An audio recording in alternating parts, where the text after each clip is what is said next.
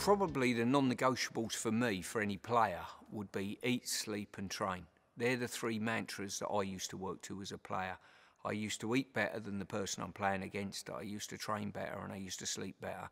And any time I took a training pitch or I took a match day, I knew that I was better prepared than the individual I was playing against. I would throw that out to any coaches as well. If you can tick those boxes in a slightly different way, you've got to be better prepared, you've got to be better organised, and you've got to be flexible as well. You know, we've all got ideas of what a good training session will look like. Every time we put one on a piece of paper, it's utopia, but be flexible. That changes depending on the quality of the young players, whether the players pick the messages up quickly or slowly, and you've got to be flexible.